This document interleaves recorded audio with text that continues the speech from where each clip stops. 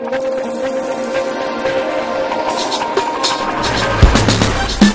gave us dominion, God gave us power, and God has placed everything under our feet. So the devil is saying, I am going to take that power away from them. The devil is working 24/7 for you and I to live a defeated life, a powerless life. The devil's intention is to waste your life, waste your time, deprive you, deceive you, and destroy you. Since God has given everything under his feet, that he should have dominion. Not only that man should have dominion, even if you don't want the dominion, God has already decreed, he has already assigned that everything will be under your feet. So everything that is above your feet is an offense to the word of God.